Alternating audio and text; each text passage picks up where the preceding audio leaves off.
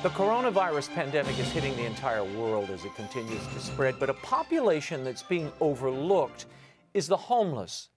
As businesses and other segments of society close down, many food banks are unable to provide the services they once did to homeless populations throughout the world. My next guest is the Community Engagement Officer for New York City Relief, and he's here tonight to tell us what his organization is doing to aid and support the vulnerable homeless population in New York City. Nick iorio joins us from Manhattan. Nick, thanks for being with us. Now, the homelessness has reached the highest levels in New York City since the Great Depression.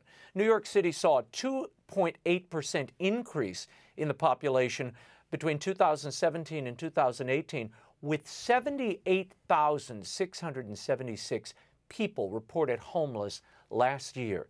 Now, how many people do you normally feed and help in a given week, Nick? It's thousands. In fact, we had an outreach today that served over 800 people in a period of 3 hours. And one of the people that we serve every week is a man named George. George came to us yesterday at our relief in Chelsea Park, which is on the west side of New York City. And he's been coming to be with us for years, but yesterday he was so surprised that we were still serving. And more than anything, he came not just for the food or the hygiene kits that we'd serve, but he came for the relationship that he thought wouldn't be there because so many soup kitchens, so many shelters are closing. And we don't begrudge outreaches that are not happening, but we're out there serving every day like we normally would. Now, New York City Relief has been providing food, as you mentioned, hygiene kits to the homeless community since 1989. You have mobile units that are set up in 5 locations, 7 times a week. How are you able to continue serving this community in light of this coronavirus, particularly if you have a shelter-in-place order, as de Blasio has been discussing? Well, Raymond, I think this gets to the heart of what we've seen over the last week. We have to balance social distancing with social responsibility. We're called not just to serve when it's convenient, not just to serve when we have the capability of serving.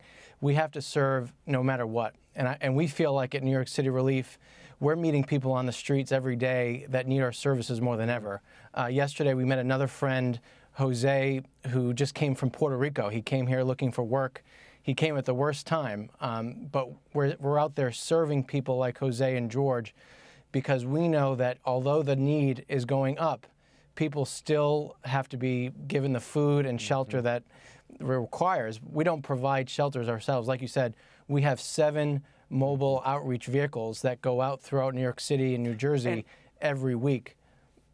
Yeah, and time was, Nick, you would set up tables and really create a sense of community where you're interacting with these people, your volunteers interact with them. You're not able to do that anymore. It's basically pass-through service, right? You can't spend that kind of time.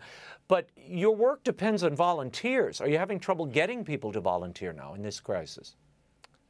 So we have a full complement of volunteers. We feel like over the next few weeks and months, we're going to have people who can serve. Our focus right now are the financial contributions we need to keep going, right? As the demand goes up, we're going to need to fill in the void that other soup kitchens aren't willing to do. And so our main challenge right now is not so much volunteers. We've got the staff, we've got the teams that can go out.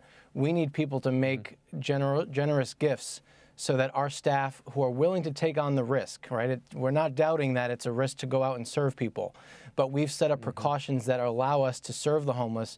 Right now we need generous people, whether they're New Yorkers, whether they're from other parts of the country.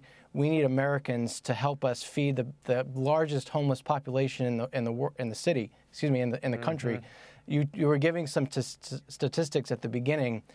What you didn't mention and what most people don't know is not only are the numbers of homeless going up, the percentage of people who die on the streets going up as well. Last year, 39% of the homeless population died because of their circumstance on the street.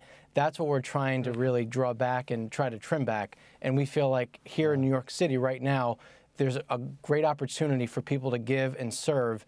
Even if they want to keep their distance, we're willing to go out and serve, and we want people to come alongside us by making financial contributions. What are the homeless telling you about life on the streets during this pandemic? there's a lot of anxiety. There's a lot of misinformation. A lot of people who are homeless have been betrayed by the city. They've been betrayed by shelters because the shelter system, frankly, is not safe. We are allowed to listen to what's happening on the street, and people who we were serving yesterday and today are telling us there's a lot of anxiety and fear. People don't know what to believe from leaders, from people who are in the city.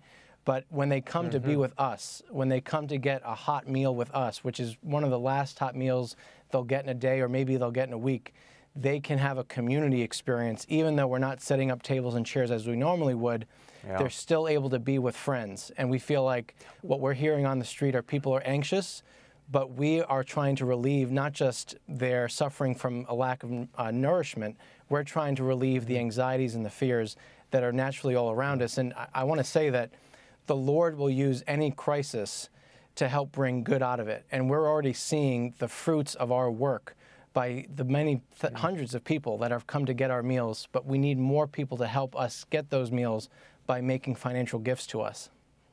Nick, I only have 2 minutes. New York City Relief also lists among its services prayer. And how important is it that these people on the street and the volunteers and the members of your team pray together? And how do you see God in others in this work that your organization does?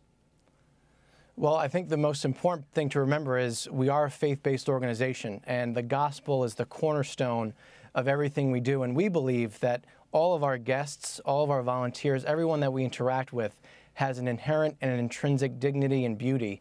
And we feel like this is a crisis that has come upon us. No one chose to be in the midst of this, but we feel like this is a time for the gospel to be lived out. And that's why we're still going out. That's why we're still serving. And we want people to join us as much as they can, as much as they feel called to serve with us. They can either by coming out with us, but right now we're focused on people coming alongside us as financial contributors and people who can where can they help, Nick? I'm almost out of time. Where can they go to help? New York City Relief, all spelled out, all one word, .org/donate. NewYorkCityRelief.org/donate. They can come alongside us, make a gift, and be part of this great story that we're trying to share with everybody. Nick, thanks so much for the time, and God bless you in your important work on those streets. I know it's not easy. Thank you for what you're doing. Thank you, Raymond.